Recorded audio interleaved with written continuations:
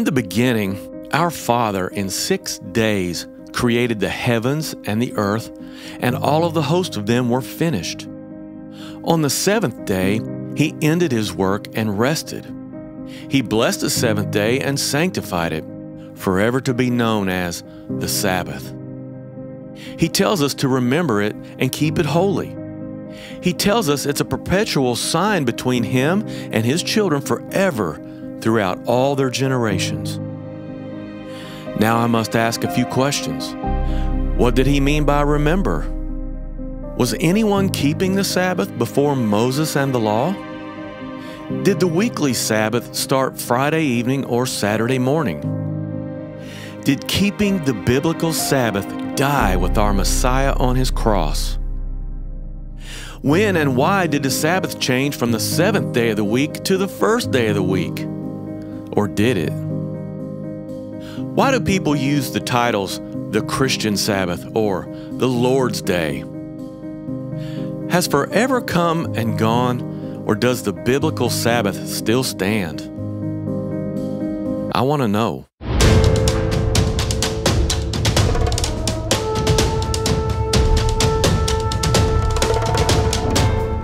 I would like to welcome each and every one of you to this week's episode of the Doctrine of Christ. And as always, Brother Jimmy and I are so honored to do so because whether you know it or not, the doctrine of Christ is the most important thing in your life. And once again, Brother Jimmy, just great honor to be able to study the doctrine of Christ, and especially here with the 10 Commandments. I'm liking this.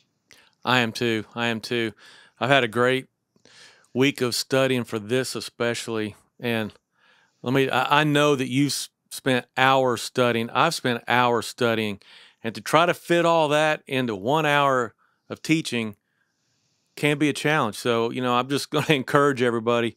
You got to do some more digging. You could go to any search engine and type in the Sabbath and all these things. You come up with all kinds of stuff that you can do your own research, but I know, David, that you found some good stuff, and I know that I have too. So we got a lot of good stuff, and this is something we've taught on once or twice already in the DLC, and you can't emphasize it enough.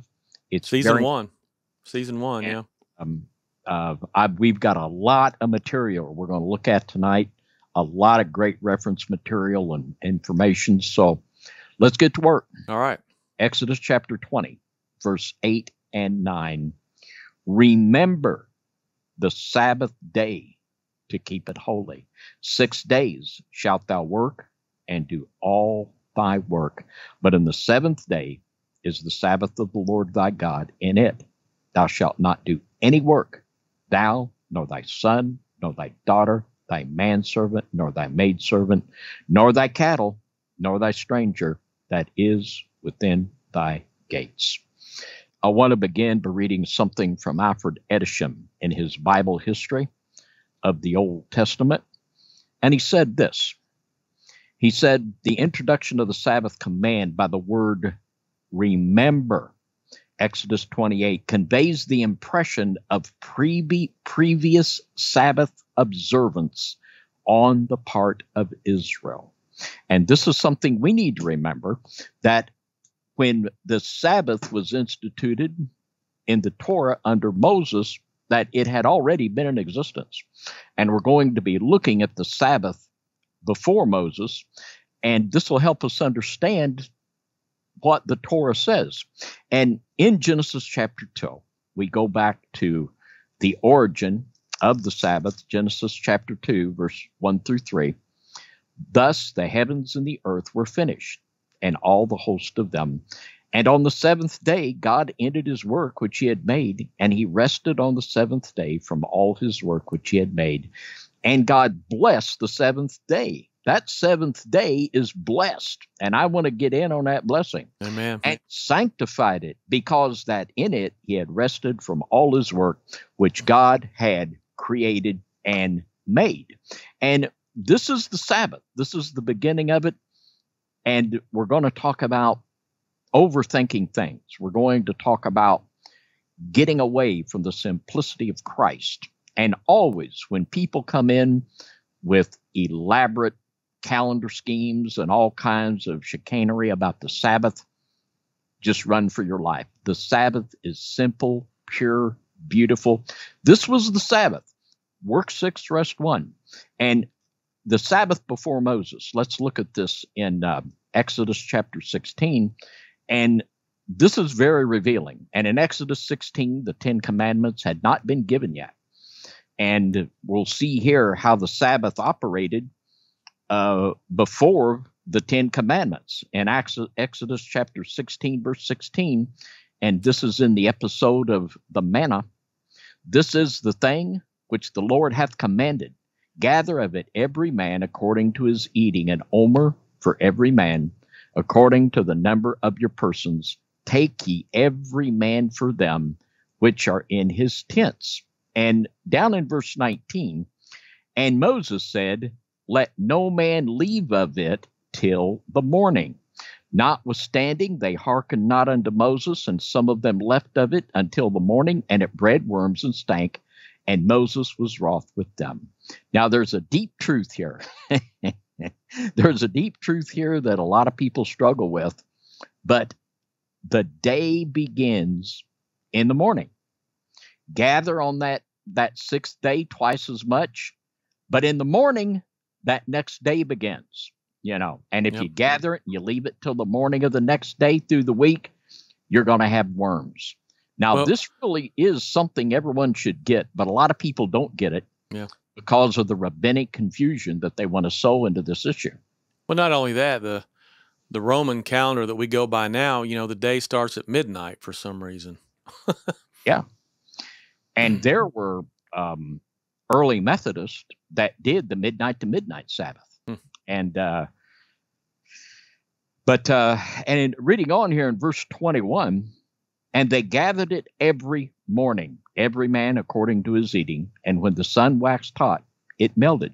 And it came to pass that on the 6th day, they gathered twice as much bread, 2 omers for one man. And all the rulers of the congregation came and told Moses.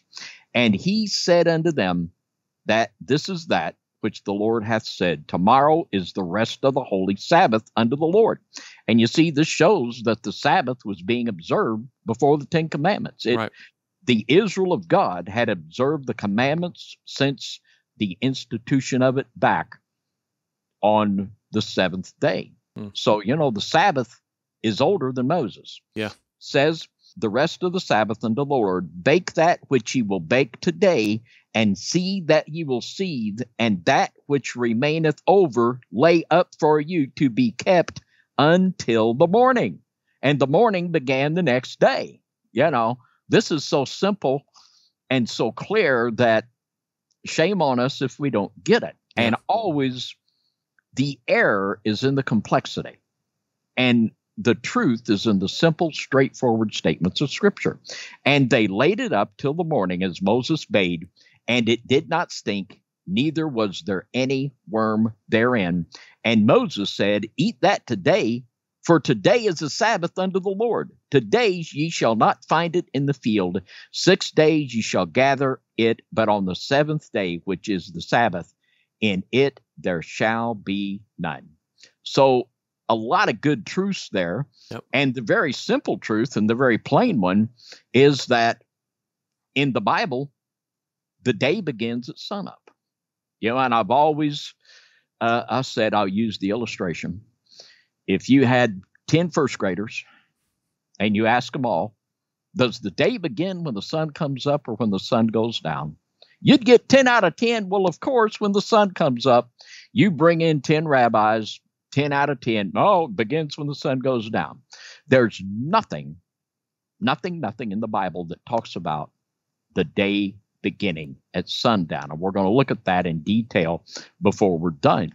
But the simplicity of Christ and anything, we're going to talk about the opposition of the Pharisees against Christ on the Sabbath issue. This is when in Mark 3, they first decided to kill him.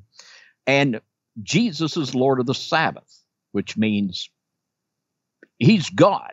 And he shows us the true way the Sabbath is to be observed. He didn't abolish it, but he showed the true meaning. And he differed with the oral Torah that the rabbis were trying to attach to the Sabbath. Yeah, he being the Word, and the Word was with God from the beginning and created all things. I'm sure he knows when the Sabbath is and how it's supposed to be kept. Yeah. And Christ is our example. And let's just look, I mean, this isn't hard. Matthew 28:1. And this isn't something that, well, it might be this and it might be that. No, it's this. It's this. Matthew 28:1. In the end of the Sabbath, as it began to dawn. Now, there you go. That's all you need to know. On Sunday, when it began to dawn, that was the end of the Sabbath. You see, the Sabbath ends at sunrise Sunday. It begins at sunrise Saturday. That's the biblical Sabbath. That was the Sabbath in Exodus 16. That has always been the Sabbath of the Israel of God. And it's always been the Pharisees that have contended with the Lord of the Sabbath. Now, if you want to follow Christ, it's easy to know what he did. And all you need is this one verse, and there's not just one, there's many. But the biblical Sabbath that was observed by Christ ended daylight Sunday morning. This is the Sabbath that his followers followed, and we're going to see this in more issues and in more scriptures. But it's not like, well, maybe it's this, maybe it's that. No, it's this. No, it says it in. It says a child can understand it. Yeah, it says that in Mark. It says it in Luke. It says it in John. And I mean, it talks about the day beginning, in the morning before as the sunrise is coming up. Yeah. And for those of you that your blood pressure's rising, we're going to get back to Genesis 1. But, and I give grace to people. And, if someone is trying to observe the Sabbath, I don't believe in the Sunday Sabbath. I don't believe in the Friday night Sabbath. I believe in the biblical Sabbath. And if people are trying to obey God, I like to give them grace. But there's, at the same time, the leaven of the Pharisees will defile you. Leaven is something that once you get a little bit of it in you, it will grow and fester. Yeah. We need to get every bit of the leaven of the Pharisees and the Sadducees out of our life, follow the word of God and the word of God only. Because whenever we ingest leaven, it's an open door for more of that stuff to attach itself to us. And that's just the way it is. In 2 Corinthians chapter 11 and verse 3, but I fear lest by any means, as the serpent beguiled Eve through his subtlety, so your mind should be corrupted from the simplicity that is in Christ. The truth is always in the simplicity. The Bible, Matthew 28:1, the biblical New Testament Sabbath Christ observed, ended at sunup. Oh, but this calendar, we got to get this calendar, that calendar, and we're going to talk about that just a little bit in a moment. But, no, the error is in people that want to make it complex and hard. The truth is simple in Christ. And in 1 Peter chapter 2 and verse 21, the Bible says, for even hereunto were ye called, because Christ also suffered for us, leaving us an example that ye should follow in his steps. We follow in the steps of Christ. We don't follow in the steps of those that killed him.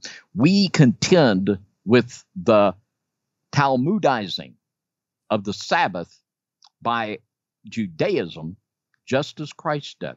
So Christ is Lord of the Sabbath. Now, I have read something here from the Jewish Encyclopedia of 1901. This is a huge set of put out by the Jews. This is the Jewish publication, the Jewish Encyclopedia. Right. It is the most comprehensive, authoritative piece of work they've ever put out. 1905, it was published by Funk and Wagnalls. Look this up in your Funk and Wagnall. Well, we will. And this is just an example of how these people just have a capacity to miss the whole thing. And this is what they say. On the lunar origin of the Sabbath, Now, we just read the origin of the Sabbath. God said, work 6, rest 1. This is what they say. Yeah, but that's in the same Torah that they have, right? Yeah. Okay. Yeah. Okay, go ahead. Well, now they now are getting in on new manuscripts. There's now a Jewish manuscript that's put out. Of course. Of course. Yeah. So the Jews have gone away from the Masoretic text. Of course, the people of the Hebrew root movement have gone away from the Masoretic text. Of course. Yeah, let's get back to our Hebrew roots. Well, we'll have a Bible. We'll translate it. We'll throw out the Masoretic text. We'll translate it from a German text. That's literally what they do. Now, here's what they say in the Jewish Encyclopedia. The Sabbath, depending in Israel's nomadic period upon the observation of the phases of the moon. It could not, according to this view, be a fixed day. When the Israelites settled in the land and became farmers, their new life would have made it desirable that the Sabbath should come at regular intervals, and the desired change would have been made all the more easily as they had abandoned the lunar religion. So what they're saying now, in the early days, they did it. It wasn't a fixed day. It would be according to the moon, the lunar Sabbath, and these lunar calendars that a lot of people want to push today. That's a porky. The Sabbath has always been, from its institution, work 6, rest 1. That's the way it was in Genesis. That was clearly outlined in Exodus 16 before the Torah. There is nothing about the Sabbath ever being a rotating day. That was not the work 6, rest 1. And nobody's schedule could keep up with that. And why would God do that? It'd be crazy. That'd be confusion, and God didn't do that. Yeah, that's right. There's not one shred of scripture to back that up. But where did that lunar observance come from? Could that be from Babylon? when they were held captive in Babylon all those years? Yeah.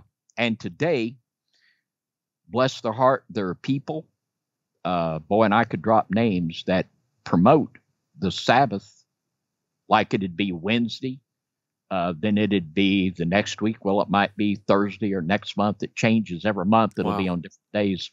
And they got their calendars, and they'll sell you one for $19.95, and it's confusion. It's confusion. And the Sabbath is simple, pure, and beautiful. Work 6, rest 1. And it doesn't change. That cycle, there's nothing in the Word of God to say that cycle ever changed. It was still reiterated in Exodus 16 before the Torah, work 6, rest 1. Simple as. I got a feeling that Adam, his sons, his grandsons, his great-grandsons, Enoch and Noah, I got a feeling they all kept the same schedule. Yeah. And, here's the implication that here these ignorant Hebrews are. They were living a nomadic life, that they had to depend on the moon to observe the Sabbath. Well, I remember Roy Rogers and his horse Trigger, and Roy would say, Trigger, count to 3. Trigger would take his little hoof and go, pump, pump, pump. Even Trigger could count to 7. Like these people can't count. We'll work 6 and rest 1. This is ridiculous.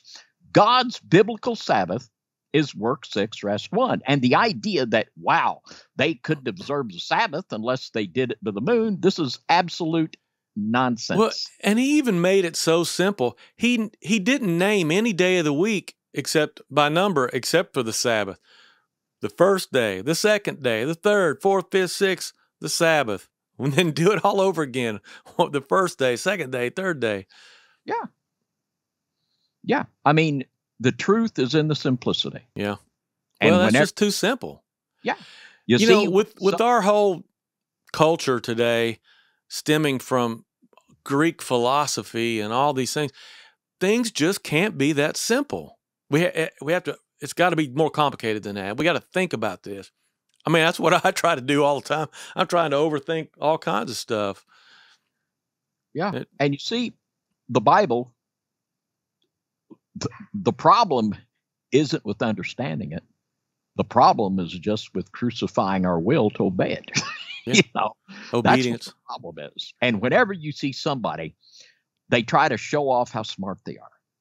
And they're big elaborate calendar explanations or this and that. And they are just out to draw disciples after themselves. Yeah.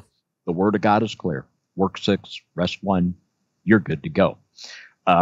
Let's go back to Genesis chapter 1 and let's begin and let's look at the first day. Genesis chapter 1, verse 3. This is the first day of creation. And God said, let there be light, and there was light. Now, this is the first statement made. Now, I'm going to make another deep theological statement here, Jimmy, so buckle up. But on the first day of creation, when God said, let there be light, I bet this was the beginning of the first day. I imagine so. You know, God said, let there be light, and there was light. Now, that's really not too deep. And God saw the light, and it was good. And God divided the light from the darkness, and God called the light day, and the darkness night, and the evening and the morning were the first day. Now, this last little part of verse 5, this is the verse that they want to take as an absolute proof text that the day begins at evening. And I know in our conversation this week, you brought this up, that the evening in Genesis 1:5 cannot be the evening of the second day because it had not begun yet. We're talking about the evening of day 1. He worked, and then there was the evening, and then there was the morning. Then it was, the end of the day. It's plain as day. It's plain as day. Yeah. See what I did there? Hey, that was very punny. I tell you, we can be deep and clever. Well, let's take a deep theological look at it, something, and it confirms it, but let's look the word evening up. And in the Strong's, the root word of evening is 6150, and it means to grow dusky at sundown. Now, let's get deep again here, and let's just think about this. Now, for evening to be, the sun has to go down. Therefore, you can't have evening before you have light. So light has to precede evening. Very simple, very straightforward. Yeah. I tell you what. Now let's get even deeper. Let's go to... I'm getting a headache. I know it. But this is the Theological Dictionary of the Old Testament, and this is the top of the food chain for the study of Hebrew words, which I believe in studying the Greek and the Hebrew words God gave. I'm all about it. Yeah. And this is just what it means. And this is so detailed, and it goes into the way that other languages took the Hebrew word for evening, and they had their words for it also. And in the Egyptian, it says evening comes with the departure of the sun god. When the sun goes down, that's evening in the Egyptian. In the Akkadian, it says evening is predicated of the sun.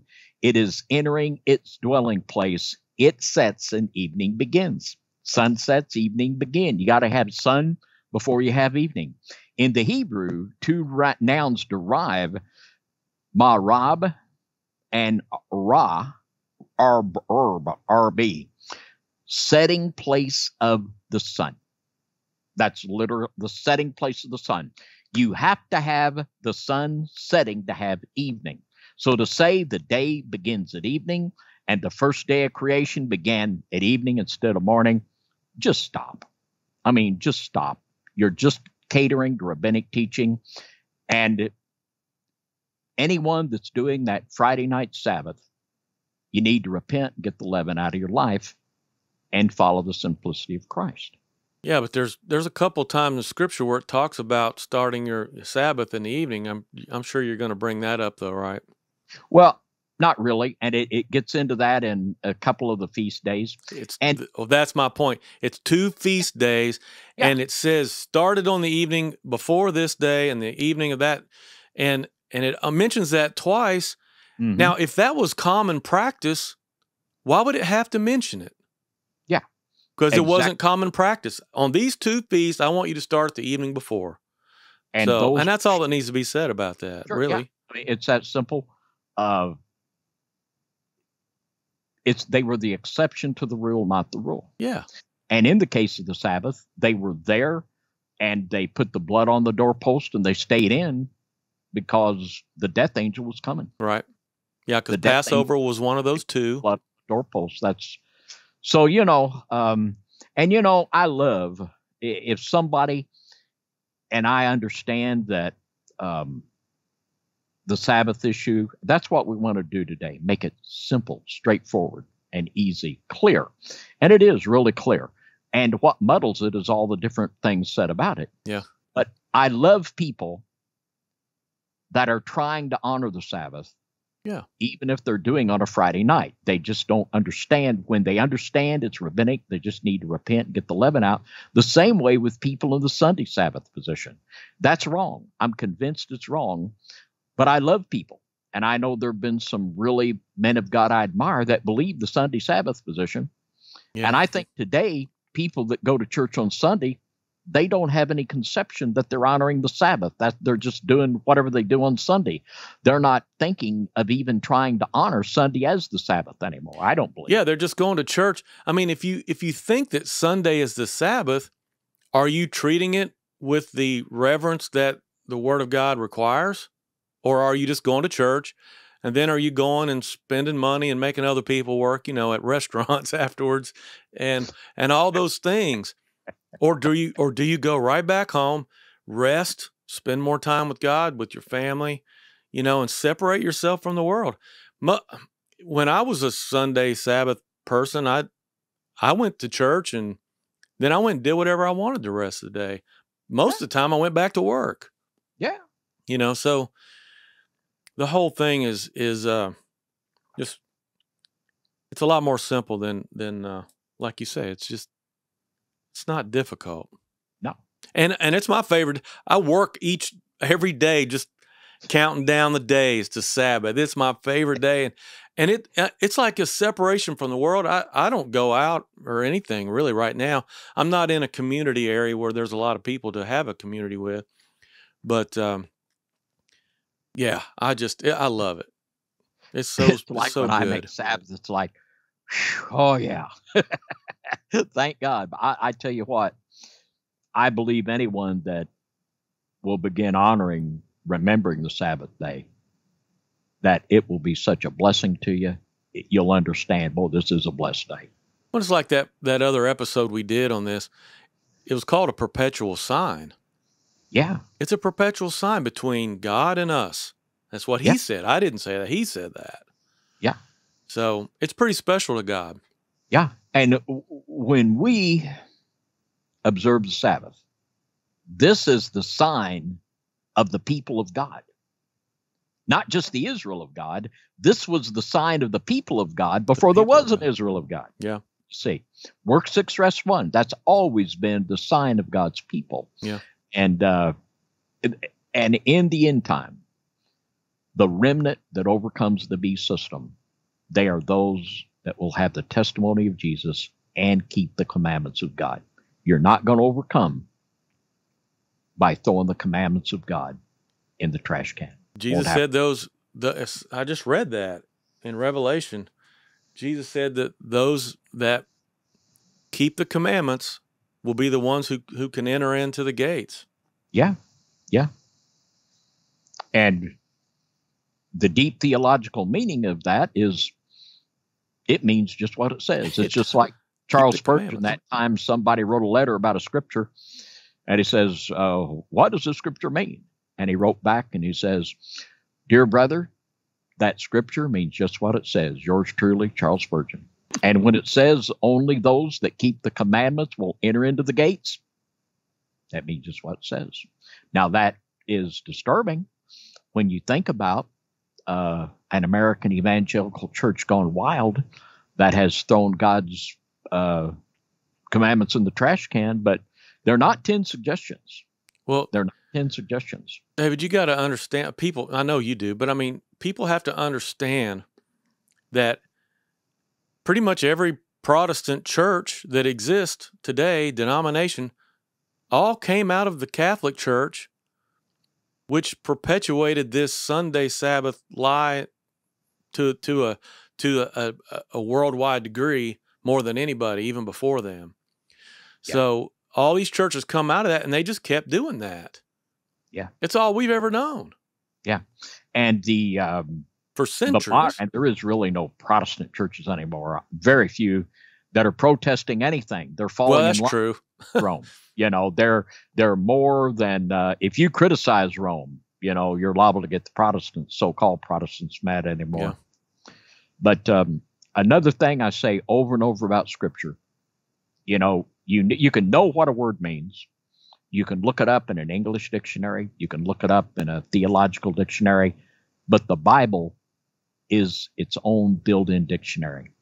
And let's have the Bible define the word evening. Deuteronomy 16:6.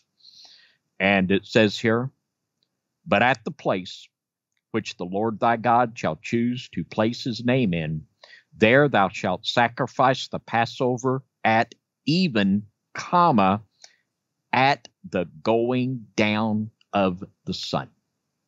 There we see evening in the Word of God defined as at the going down of the sun. There you go. Exodus 35 and 3. Exodus chapter 35 and verse 3. And the text here, I don't want to talk about something. The Sabbath existed from the seventh day of creation. It was observed by God's people all the way down to Moses. And then Moses, when Israel was taken into the land, there were more regulations given by the Father for when Israel was in the land. Now, Israel is no longer in the land. And I always say that we should apply every law of God to ourselves that we can apply. Sure. But some just do not apply. The Levitical system, thank God, has been done away. The animal sacrificial system and the Levitical priesthood that's presided over it has been replaced by Christ, the Lamb of God. That's the whole book of Hebrews. Yeah. Now this, right, that shouldn't be controversial either, but oh my goodness, the people in the Hebrew root movement that want to argue for the perpetuity of the Levitical priesthood. It's just rank heresy, and it's blasphemy against that which Christ did. We have one high priest, Jesus Christ. That's exactly right. Now, we need to think about this, and a lot of times in regard to the feasts, Israel is no longer in the land, and if we would try to observe Sabbath or Pentecost or Tabernacles according to the letter of the law when Israel was in the land, we would have to go to Israel. The three great feasts, they were required to come to Israel while they were in the land. We're not in the land, and thank God, God is not going to hold it against us if we can't all go to Israel. That's impossible for most of us. Well, we couldn't even go now unless we could prove that we've taken a procedure of some sort or another. Yeah. Take the jab and celebrate the feast. Yeah, and I tell you, one of the craziest nations on earth about the jab is Israel. That's right. They're leading the way on beast technology, and people that really understand about what's going on there, that wouldn't be surprising to them. Right. But the point we need to think about, let's read Exodus chapter 35 and verse 3. Ye shall kindle no fire throughout your habitations upon the Sabbath day. Now, when Israel was in the land, that was fine. They had a climate where that would work. Even in the wintertime? Aren't they on the same kind of climate we are? I think they're a little warmer. I don't know. I'm not sure. And it gets cold over there. But that was my question. Like, well, what did they do on the Sabbath? It had to get cold in the winter a little bit. Yeah. But usually I don't think it's like kill you cold. Right. Like it would be, you could fix it to where you could get by, but like if you lived in Alaska, or up in Canada, where, you could die if you didn't have a fire on the Sabbath day. We just need to have a little sense and understand that the Sabbath was made for man and not man for the Sabbath. And you can't, and this is what the Pharisees did. they would want to have a super Pharisaical interpretation of the Sabbath, and this is what Christ came against. So just a little common sense, please. And no more than we can take the details of the feast and say, well, you can't have a real Passover unless you go to Israel. You cannot take the things when Israel was in the land and apply them literally, though they are good guides. They do give us an understanding of the spirit of the Sabbath that we need to understand. Well, on those days, I mean, I still meditate on those days, and I recall why they were to do it and what it represented for them, and it still represents those things today. And we have to understand that these things were the shadows, and Christ is the reality. Right. In Mark chapter 2, verse 27, and he said unto them, the Sabbath was made for man, and not man for the Sabbath. I want to read Albert Barnes' note on that. It's very good. He said, the Sabbath was made for man, for his rest from toil, his rest from the cares and anxieties of the world, to give him an opportunity to call off his attention from earthly concerns and to direct it to the affairs of eternity. It was a kind provision for man that he might refresh his body by relaxing his labors, that he might have undisturbed time to seek the consolations of religion, to cheer him in the anxieties and sorrows of a troubled world, and that he might render to God that homage which is most justly due to him as the creator, preserver, benefactor, and redeemer of the world. The Sabbath is a tremendous blessing.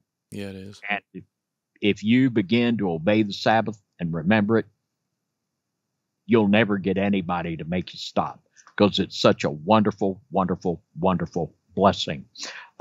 In Mark chapter 3, let's look at Mark chapter 3, and let's look at verses 1 through 5. And the text says here, and he entered again into the synagogue, and there was a man there which had a withered hand. And they watched him, whether he would heal him on the Sabbath day, that they might accuse him. And on the Sabbath, Jesus was in the synagogue, observing the Sabbath. And he saith unto the man which had the withered hand, and he saith unto them, is it lawful to do good on the Sabbath days, or to do evil, to save life, or to kill?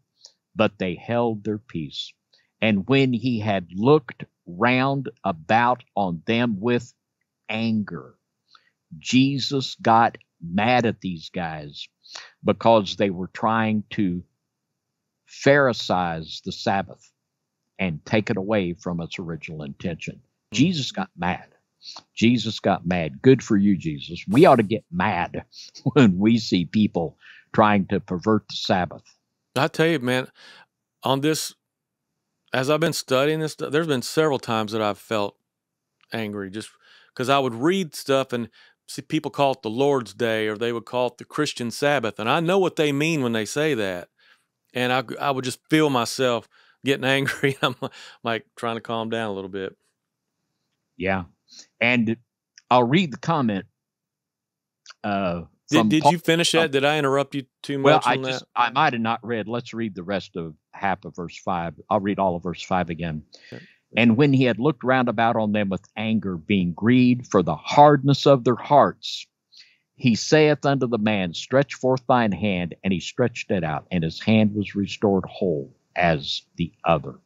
And look at verse 6.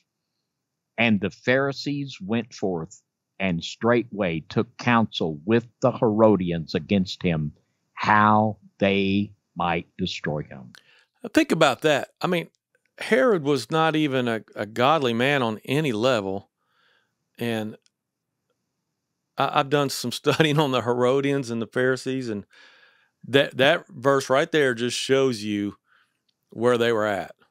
Yeah. There was nothing about God in that at all. Yeah. And the Herodians were Edomites. And there's a lot to that. Is that story. Ishmael? Yeah, from Esau. Esau, yeah. From Esau, the Edomites. And boy, that's a Another whole lesson right there. Yep. Now, the pulpit commentary has a very good comment. It says, if anyone having it in his power admits to do an act of mercy on the Sabbath day for one grievously afflicted as this man is, if he is able to cure him, as I, Christ, am able, he does him a wrong. Now think about this. And there was a guy, I've got his book, and he was a teacher at the University of Jerusalem, a strict Jewish school. And this fellow one day was, I can't call his name, but anyway, I've read his book. It's great. And there was an automobile accident, and the person was hurt bad. It was on the Sabbath. And he runs over to check on him, and there's the person in the car is bloody and injured. There's a guy on the street. He runs over. And this was back when not everybody had a cell phone, but they were just coming out. And he went over. The guy had a cell phone. He said, let me call an ambulance for this person. And the person said, no, this person's a Gentile, and this is the Sabbath. That would be against God's law. And this fellow went on to be very outspoken against the hypocrisy of the Talmud and of rabbinic Judaism and how racist it was. Now, if that man, while saying he was honoring the Sabbath, violated the Sabbath because he refused to do good on the Sabbath day. I'll read a little more of this comment. It says, if anyone having it in his power omits to do an act of mercy on the Sabbath day for one grievously afflicted, as this man is, if he is able to cure him, as I, Christ, am able, he does him a wrong, for he denies him that help which he owes him by the law of charity. Our Lord thus plainly signifies that not to do an act of kindness to a sick man on the Sabbath day when you're able to do it is really to do him a wrong. Well, Jesus even said if your ox falls in a ditch on the Sabbath, you're going to pull it out, and that's fine. Yeah. How much more important is a human being? And it's just that spirit of Phariseeism that raises its head so much. And I'll say this for someone, and if these situations arise on the Sabbath, I'll do it.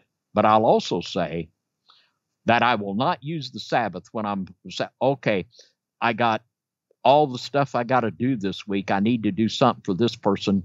Well, I'll put that off to the Sabbath, and I'll do it on the Sabbath.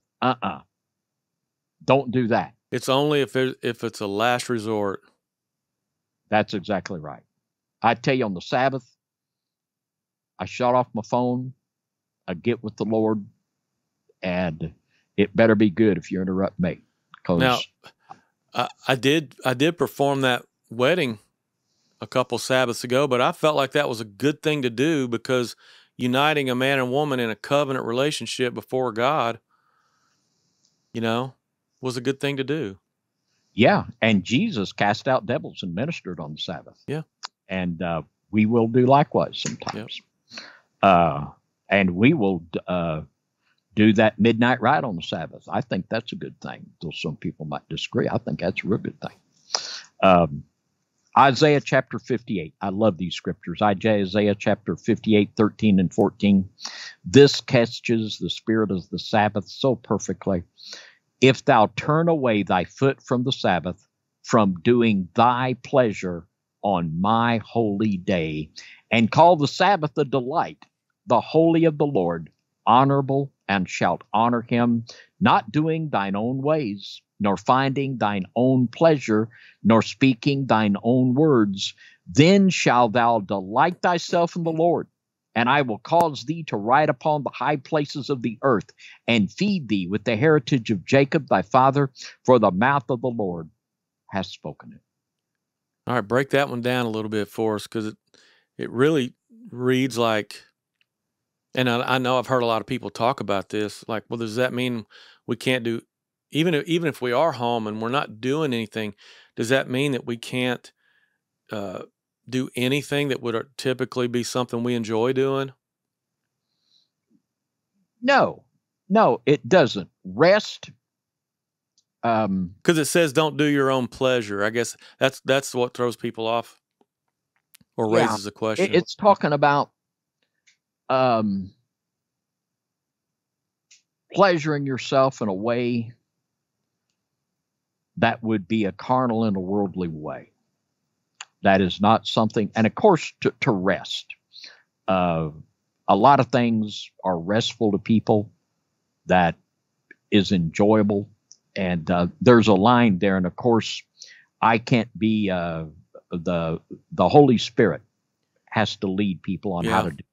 A lot of people will want me to pass judgment on every little thing, and that ain't my job. That's Holy Spirit's job. Right. What the Bible says is to call the Sabbath a delight. I know one friend of mine enjoys hiking, and they'll hike on the Sabbath and go out in the woods. And they probably talk to God while they're out there. I think that's great. I think that's a great way to spend the Sabbath. And that's Jesus always up going up in the mountain and yeah. And of course, that's something the person enjoys doing, but it's something that's restful and helps to get your mind set apart for the Lord. So we just need to let the Holy Spirit lead us and not be a Pharisee. Right. And that call the Sabbath a delight, and delight in the Lord's ways on the Sabbath. And that's it. Don't work. Just do his ways and not yours. And it's not hard. It's not hard, and the Lord will help you to sort it out. In Mark chapter 2 and verse 28, therefore the Son of Man is Lord also of the Sabbath, which means, and I'll read a good comment here from Heinrich Meyer, and he said this concerning this verse. He said that according to David's precedent, the proceeding of the disciples as enjoined by necessity is by no means unallowable. Now, this was the argument Christ made of David eating the showbread on the Sabbath when he was in flight for his life. Well, a little common sense, please. And Jesus was differing with the Pharisees and their interpretation of the Sabbath. And Jesus is Lord of the Sabbath, so I bet he's right, not them. And he goes on to say, Brother Meyer says, that the Sabbath makes no difference in the matter. And what Jesus did was not a violation of the Sabbath. Jesus did not violate the Sabbath at any time. He kept it perfectly, and he showed us the true meaning of the Sabbath and the true spirit with which we should observe it. He goes on to say, the Messiah has to rule even over the Sabbath. So thus, the disciples who, as my disciples, have acted under my permission cannot be affected by any reproach in respect to the Sabbath. And, and just basically, to the Pharisees, they're doing what I told them was okay to do. I'm the Lord of the Sabbath. So don't be talking smack to them, And it's the same thing where the Pharisees want to come in and, just getting everyone's stuff over a little minutia that goes away from the spirit of what the true Sabbath really means. A blessing. Well, they didn't believe Jesus was the Lord of the Sabbath anyway. They didn't believe he was the Son of God. He wasn't the Messiah. I mean, how many times did Jesus say, if somebody comes in their name, you'll believe them, but if I come in my Father's name, you don't believe me? Or he'll say, there's just so many scriptures where he talks about, and just their unbelief, into who he was. Yeah. If you've seen me, you've seen the Father. And here's the thing. When we have people, and so many questions on when is the Sabbath? How do I observe the Sabbath? And when we take Christ as our absolute authority and example, it's easy and it's clear. Yeah. It's just a matter of whether you want to follow Christ or not. That's the only answer.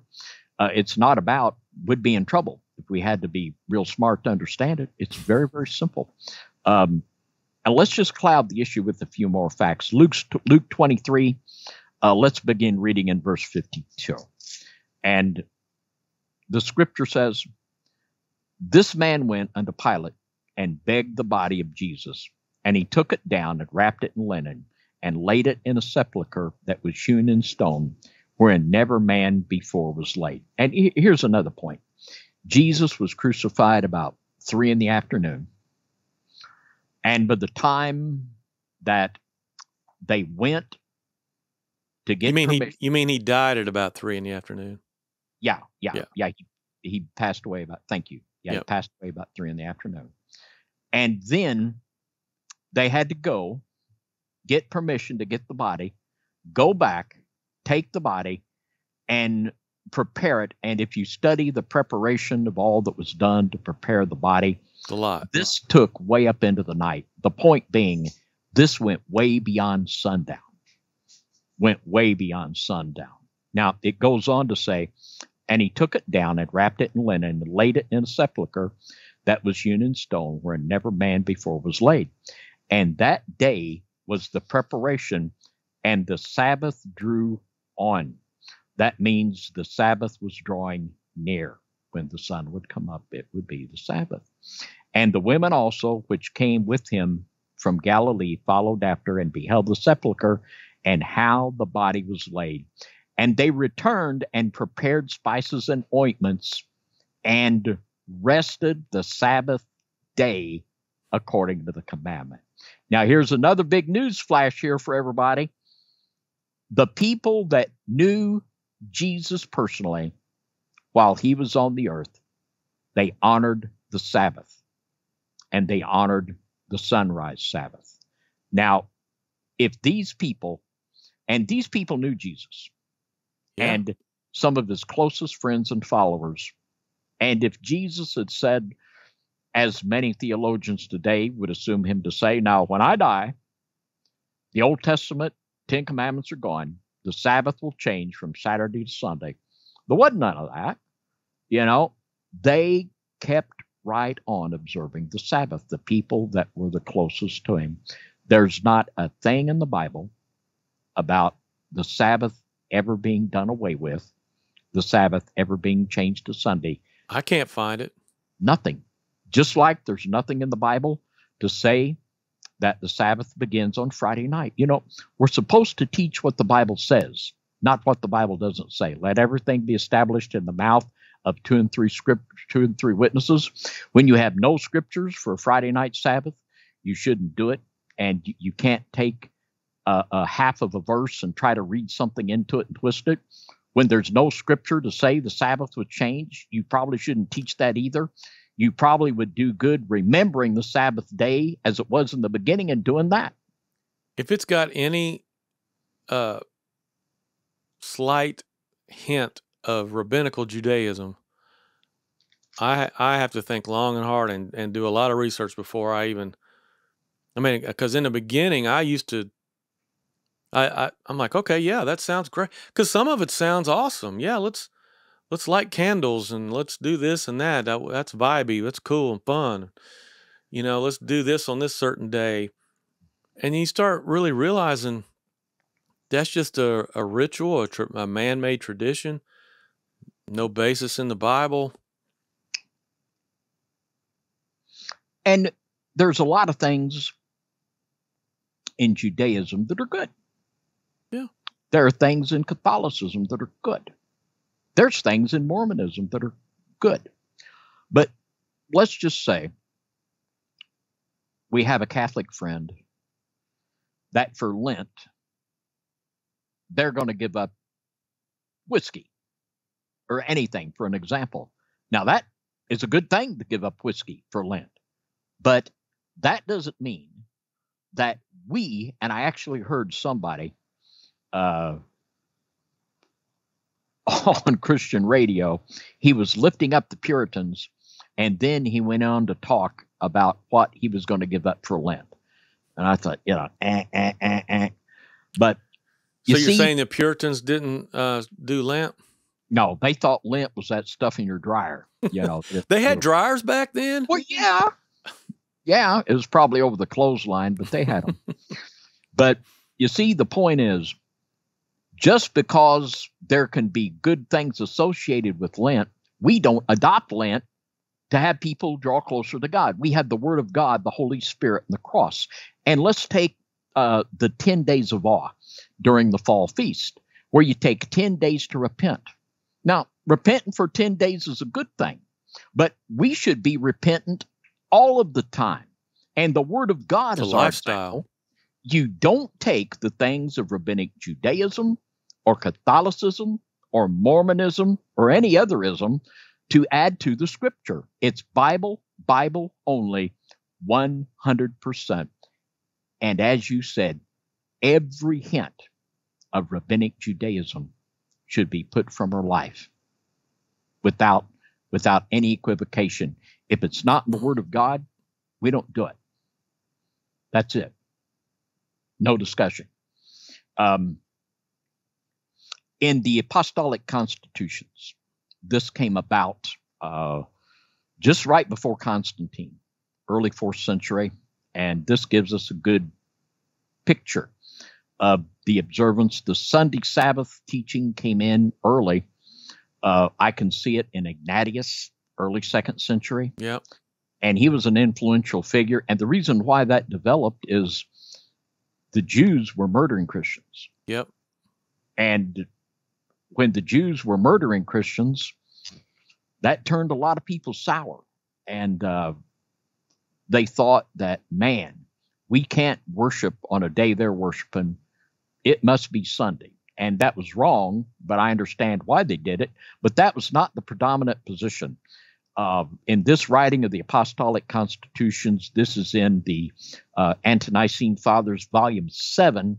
It's on page 469, and it says, "But keep the Sabbath and the Lord's Day festival." And the Lord's Day was Sunday, which you can see in Scripture and history. They worshiped on Sunday, but the early believers, in the most part, that worshiped on Sunday did not do away with the Sabbath. And like here, all the way up, early 4th century, right before Constantine, it says, "But keep the Sabbath and the Lord's Day festival, because the former is the memorial of the creation and the latter of the resurrection." So there was certainly historical precedent for honoring the Sabbath. And also a lot of people will say, well, boy, it's wrong to ever worship or have a meeting on Sunday. That's the Sunday. Well, the early church did it. They did it in Scripture. Well, I read today in Acts where all the apostles got together daily, like every day of the week. Yeah. And there's this, I read a scripture where Jesus was saying, right after they captured him in the garden, he says, "Why are you here with all these? Didn't I sit amongst you daily teaching?" Yeah. Even Jesus was teaching daily, but the Sabbath was the Sabbath. Yeah. And what becomes problematic in my mind is not that a person, we will have meetings on Sunday sometimes, but when a person says that Saturday is no longer the Sabbath, so therefore we'll worship on Sunday. Right. That's when it becomes problematic. That's when I believe the Father might have a problem with you. Now, let's cloud the issue with some more facts. Luke chapter 4, verse 16. "And he came to Nazareth, where he had been brought up, as his custom was. He went into the synagogue on the Sabbath day and stood up for to read." And we're going to look at the rest of this text in a moment. Jesus began his ministry on the Sabbath. It began on the Sabbath. And in Luke chapter 23 and verse 54, his ministry ended right before the Sabbath, and then he rested. Let's read that text. "And that day was the preparation day, and the Sabbath drew on." We just read that text a minute ago. And his ministry ended right before the Sabbath. And his whole ministry was like a Sabbath ministry. Now, the last act. He resurrected on a Sabbath. The last, as the beginning of the Sunday morning. Yeah. There you go. He had already resurrected because she came as the Sabbath, as the first day of the week drew on or approached, or whatever, however Matthew 28 said it. He had already risen. She got there and he's gone. Yeah. Yeah. He was already out of there. Yeah. Very good point. Yeah. He rose on the Sabbath and he was already gone. Sabbath was pretty important in it's huge. In his whole written time here. It's all the time. It's Sabbath, and the way he was doing all this healing on the Sabbath. I'm sure he did healings on other days of the week, but he made it. It's almost like he made a point of doing it on the Sabbath, just to show the Pharisees. Yeah, he made a big deal about it, and this is why they wanted to kill him. We saw that in the 3rd chapter of Mark, the healing of the man there with the withered hand. In Luke 13, this is the last thing that Christ ever did on the Sabbath in the synagogue. It says, and he was teaching in one of the synagogues on the Sabbath day. And behold, there was a woman which had a spirit of infirmity 18 years, and was bowed together, and could in no wise lift up herself. And when Jesus saw her, he called her to him, and said unto the woman, Thou art loose from thine infirmity. And he laid his hands on her, and immediately she was made straight and glorified God.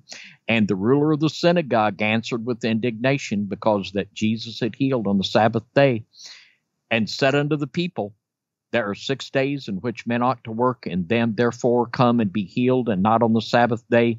The Lord then answered him and said, Thou hypocrite, doth not each one of you on the Sabbath loose his ox or his ass from the stall, and lead him away to watering? Ought not this woman, being a daughter of Abraham, whom Satan hath bound, lo, these 18 years, be loosed from this bond on the Sabbath day? And when he had said these things, all his adversaries were ashamed, and all the people rejoiced for all the glorious things that were done in him. And this was the last recorded act that Christ did in the synagogue. He walked away from them after this. And this was a repeated thing, as we've seen. He does good, heals on the Sabbath. Ah! Well, there you go. The temple, the judgment on the whole thing was going to come from the Lord of the Sabbath, and the creator of all things. Let's look at Exodus chapter 23 and verse 12. And this is another beautiful text. And this text just shows how that in that which Christ was doing, that he was getting back to that original intent of the Sabbath. It says, 6 days thou shalt do thy work, and on the 7th day thou shalt rest. Work 6, rest 1.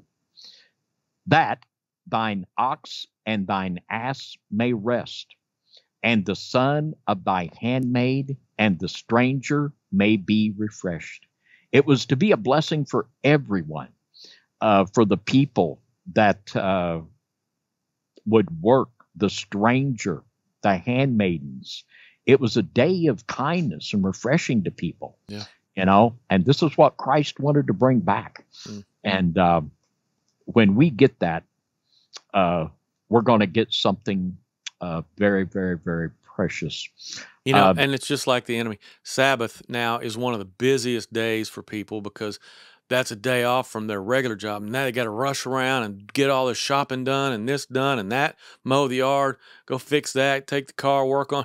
It's just, that's my day off, I mean, it's just like the enemy. It's not restful at all. No. Let's look at another thing that is twisted so badly. Hebrews chapter 4 and verse 3. For we which have believed do enter into rest, as he saith, as I have sworn in my wrath, if they shall enter into my rest, although the works were finished from the foundation of the world. And jumping down to verse 9, there remaineth therefore a rest to the people of God.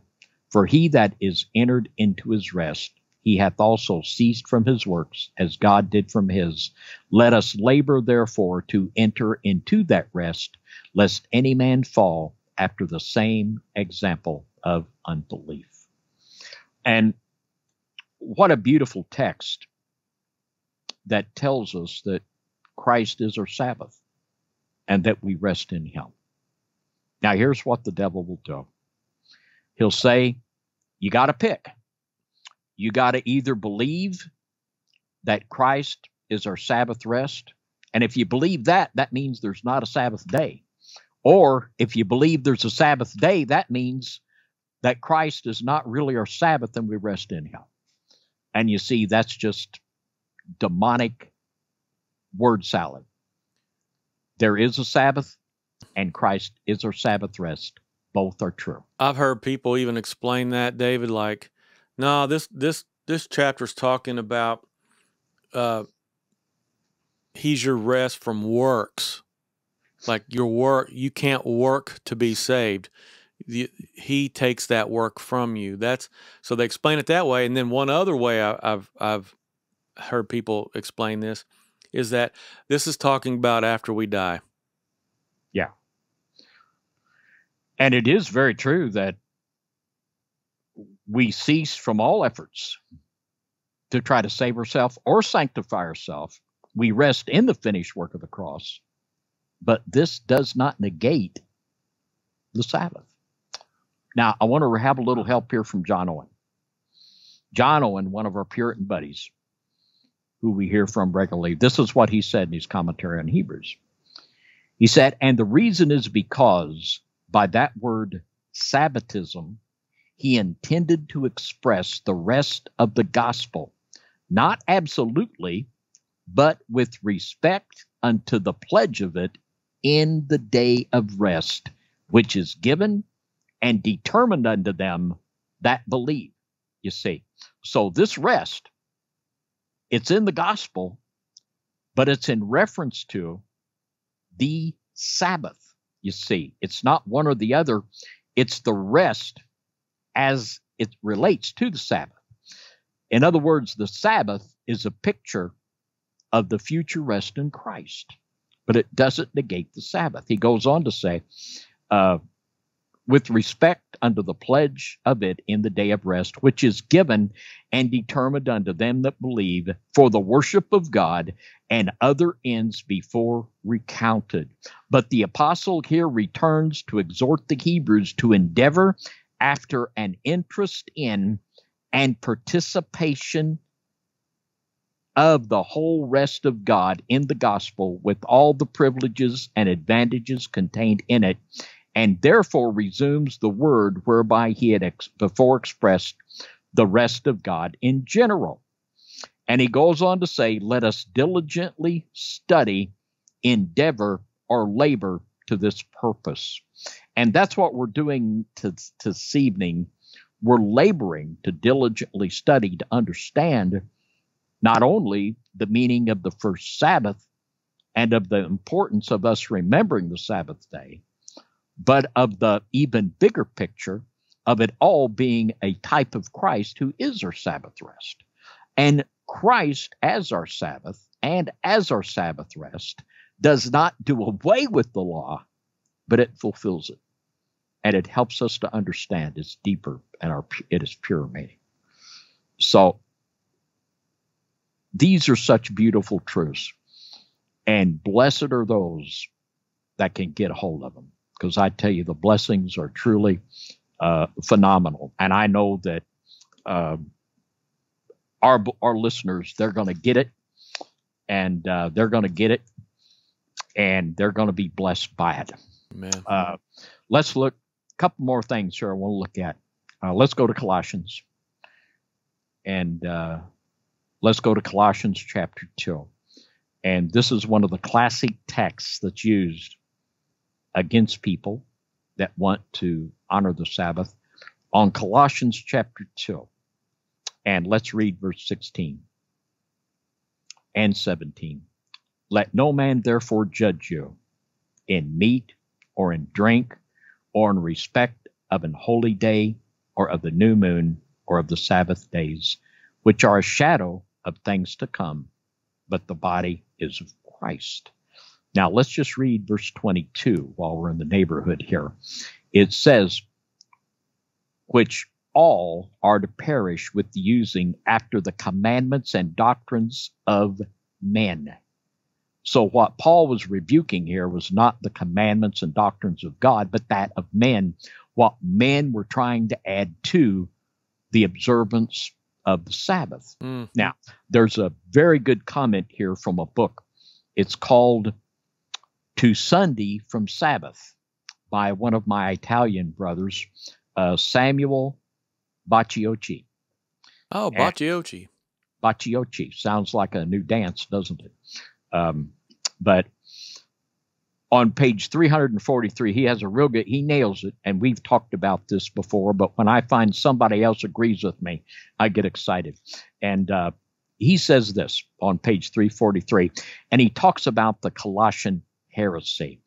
And as we have before, I think we have on DOCs, but he describes it as Gnostic Judaism. And all of the Gnostic schools were started by Hebrews. And this was intentional to try to destroy the true biblical Christianity. Mm-hmm. I have to remind people that the Jews did not receive Jesus Christ, and they saw the early Christians as their enemies, and there was a tremendous period of bloodshed and persecution. And Gnosticism was one of the tools that, and I could read again in the Jewish Encyclopedia, where they claim and proudly boast every one of the Gnostic schools were started by Jews. And he goes on to say by Hellenistic syncretism. And Hellenistic means that of the Greek culture. And the Greek culture wanted to syncretize religion and just basically have a smorgasbord grabbing from here and there and bring it in. That's what people today want to do. Well, this is in Judaism. That sounds good. You know, we'll do the 10 days of all Lent. Okay, that's good. You see, they want to just pull things in instead of sticking with the Word of God and the Word of God only. Now, he goes on to say, he says, on the basis of this bare outline, we can already establish that the Sabbath is mentioned in the passage, not in the context of a direct discussion on the obligation of the law, but rather in the context of syncretistic beliefs and practices, which incorporated elements from the Old Testament, undoubtedly to provide a justification for their ascetic principles. So in other words, it's not about whether we should do the Sabbath or not, but it's about all the stuff people are wanting to tack onto it. That's the point. I'm glad you did, in other words. Yeah. As I needed that. By the Colossian philosophers, we are not informed what type of Sabbath observance these teachers promoted. Nevertheless, on the basis of their emphasis on scrupulous adherence to regulations, it is apparent that the day was to be observed in a most rigorous manner and superstitious manner. It is possible, in fact, that as we shall discuss later, that astrological beliefs attached to the day of Saturn made the observance of the day all the more superstitious. It is then, as is generally recognized, Paul in Colossians is refuting not the usual brand of Jewish or Christian religious legalism, but rather a syncretistic philosophy which was incorporated among other Jewish elements. So he's exactly right. Paul is dealing with the craziness, and if we're not to let we're not to let other people observe us in the way the Holy Spirit leads us to observe the Sabbath. And this is the whole point of the Scripture, not to do away with the Sabbath. Now, one more thing. Let's go back to Luke chapter 4. And I want to read this text again. Luke chapter 4, and let's read a little farther this time. We read verse 16 earlier. Let's just start with verse 16 and read a little. And he came to Nazareth, where he had been brought up, and as his custom was, he went into the synagogue on the Sabbath day and stood up for to read. And there was delivered unto him the book of the prophet Isaiah. And when he had opened the book, he found the place where it was written, The Spirit of the Lord is upon me, because he hath anointed me to preach the gospel to the poor. He hath sent me to heal the brokenhearted, to preach deliverance to the captives, and recovering of sight to the blind, to set at liberty them that are bruised, to preach the acceptable year of the Lord. Now, I want to read a statement here from a book called The Dictionary of Christ and the Gospels. It's a big book. And there's a statement here. I think we've read this before on an episode, if I remember correctly. But he says here, Yoder claimed that Jesus' agenda was shaped by his resolve to implement the Jubilee year, and that Luke in particular highlighted this interpretation. Jesus' reading from Isaiah 61, verse 1 and 2, in Luke 4, 18 and 19, in the synagogue at Galilee, marked the inception of the Jubilee year as the year of the Lord's favor. Yoder saw Jesus teaching about forgiveness, especially the petition about forgiving debts in the Lord's Prayer, as implementation of the ordinance of Leviticus 25. And here again, we see the true fulfillment and understanding of the Jubilee year. Now, let's look at Isaiah 61. And the Jubilee year run in cycles of 7. And in Isaiah 61, this is the passage Jesus was quoting from in the passage we just read in Luke 4. And it's very interesting to note where he stopped reading. In Isaiah 61, it says, "The Spirit of the Lord is upon me, because the Lord hath anointed me to preach good tidings unto the meek. He hath sent me to bind up the brokenhearted, to proclaim liberty to the captives, and the opening of the prison to them that are bound, to proclaim the acceptable year of the Lord, comma," and that's where he stopped in Luke. But then it goes on to say, "and the day of vengeance of our God." See, it's not time for that yet. Yeah. Now, here's the thing. The Jubilee run in cycles of 7. 7 years. 7 sevens, 49, the 50th year, Jubilee. Jesus said this is the Jubilee. And when the year of the Lord's favor. Now, there were 3.5 years of Christ's ministry upon the earth. And in the book of Revelation, we see a time period, 1,260 days, 42 months, a time, and a half time. All of these are 3.5 years. So you see, we got 3.5 years here when Christ was on the earth, 3.5 years to there. That's 7 years. You see, this is a Jubilee cycle. Now, let's look at this in Daniel 9:27. And in the book of Daniel, chapter 9, verse 27, and bless their hearts, our dispensational friends, they get this a little confused. They think the covenant is with the Antichrist, not Jesus Christ. Whoops, doggone it. Just a little off there. But in Daniel 9:27, "And he shall confirm the covenant with many for 1 week. And in the midst of the week, he shall cause the sacrifice and the oblation to cease." Now, historically, and I'm going to give a couple examples from pre-dispensational teachers, one from Matthew Henry and one from Matthew Poole. And the belief was that the covenant was with Jesus Christ. Wait a minute. This covenant's not with the Antichrist? No. There's only one covenant that is a godly covenant in Scripture. That is in Isaiah 28. It talks about the covenant with death and hell. God is the covenant God that makes covenants with his people, not the devil. And whoops, it's the Antichrist, not Jesus Christ. Well, this is something that was not taught until the rise of dispensationalism. Wow. And you're blowing my mind right now, David. Yeah, and I don't realize what a good job dispensationalists have done by bombarding people with these teachings and the scenarios.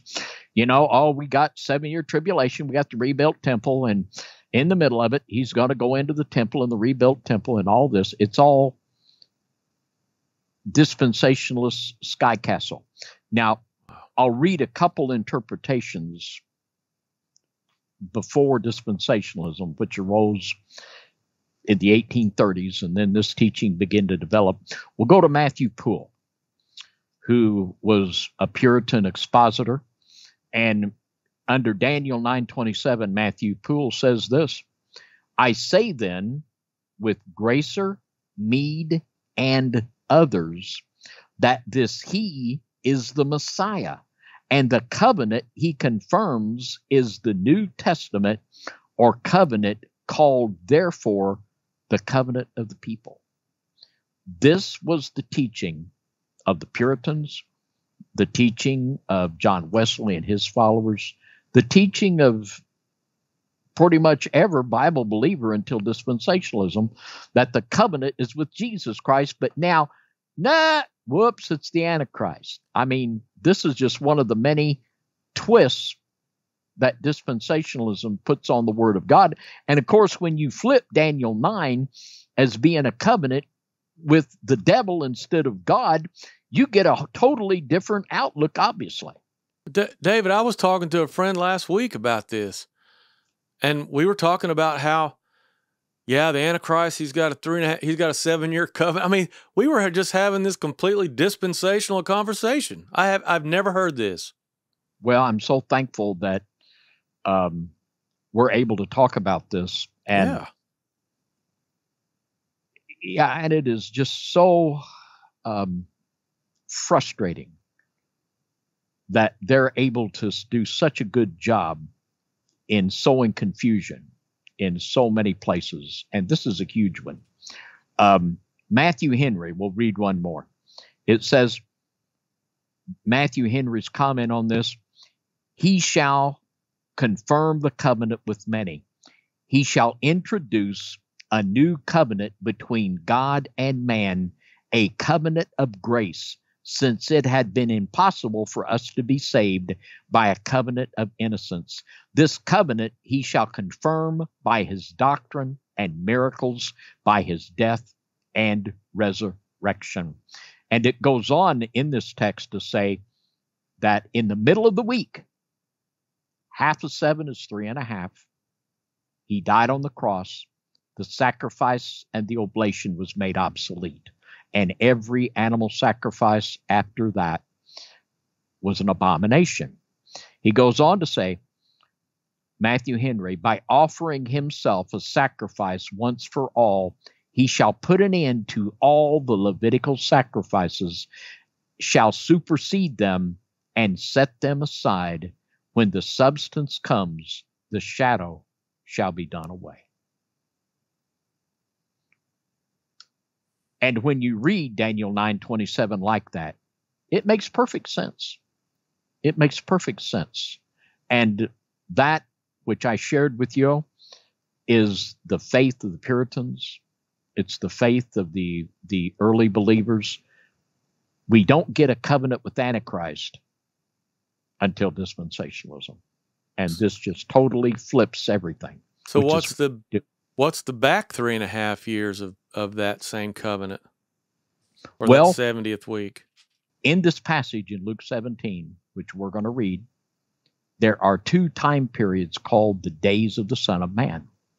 One is when Jesus was on the earth with his disciples.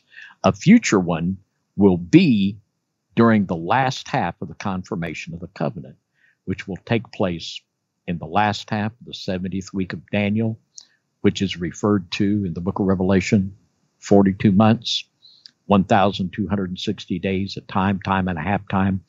There's 3.5 years here, 3.5 years there. That's 7 years. Jubilee. Wow. And let's read it. Luke 17. Let's begin reading in verse 22. And he said unto the disciples, the days will come when ye shall desire to see one of the days of the Son of Man, and ye shall not see it, because Jesus was going to die, and they would miss him, and they would long for those days when he was with them in the flesh. Yeah.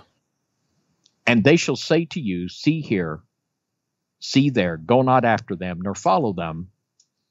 For as the lightning that lighteneth out of the one part under heaven shineth unto the other part under heaven, so shall also the Son of Man be in his day.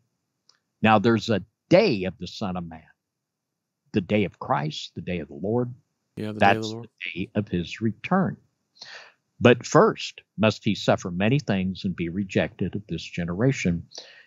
Now he begins to prophesy, and as it was in the days of Noah, so shall it be.